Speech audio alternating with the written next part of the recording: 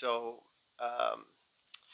this story came up about how I booked the Nash Bridges series, and I said, "Sure, I'll talk about it." I was doing some interview thing or AI thing recently, and I hadn't told the story in a long time, and I thought it was pretty unbelievable in the telling, hearing myself tell the story.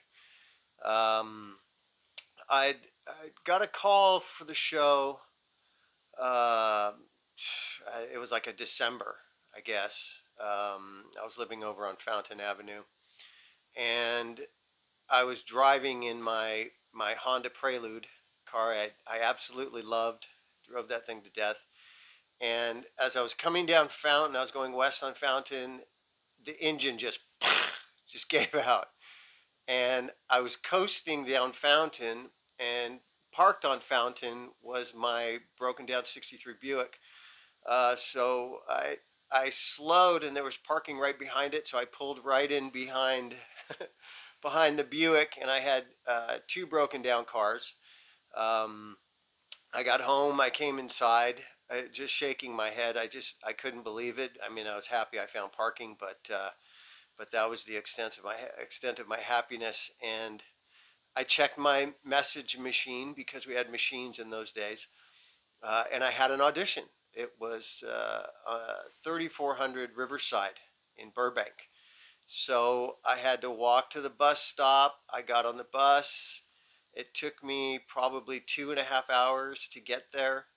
I went and read for the producers and everybody, and the audition literally lasted probably 40 seconds at the most. And I remember walking uh,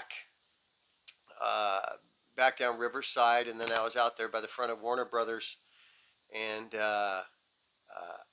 it was either bus fare or buy a taco at the Taco Bell right there. And Warner Brothers was all covered in Christmas lights and looking all beautiful. And it was just one of those days that every actor's felt. That's like, what am I doing? What am I even thinking?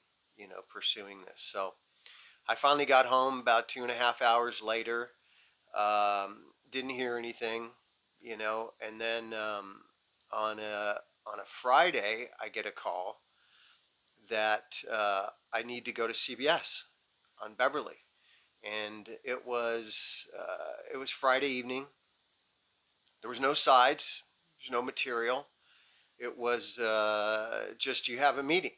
So I got up that morning. I think it was like 11 in the morning or something. So I got up.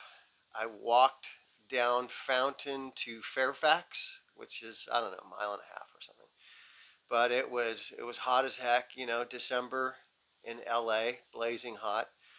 I got on the bus at Fairfax and Fountain, and as we start to go, we're going south. I'm sitting in the back of the bus. I look up front, and some guy pulled a knife on the bus driver, and he's threatening the bus driver, and the bus driver is like, this guy had to be a war veteran or something, because he was just completely calm. And he's like, everybody out of the back, get out of the back of the bus.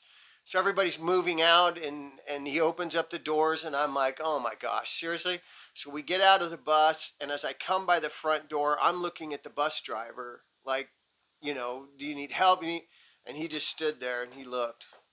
And he just looked at me and kind of nodded. It said he had it under control. So we all moved down the road, and I had to get to Beverly in Fairfax, and the only way I could do it was just to run.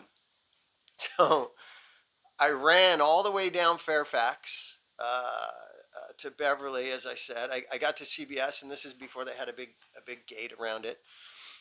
It was Saturday morning. I get to the guard gate. There's nobody in the guard gate. I go to the front doors, and I knock on the doors, and I open the doors, and this was the studio where they did all the game shows, Price is Right, all that kind of stuff. And I go in, and there's this little old man, and I said, I'm here to read for the show, and he's like, follow the yellow line. And I'm like, excuse me? He said, just follow the yellow line. And I didn't know what he was talking about. And he looked down, and I looked down, and sure enough, on the ground was this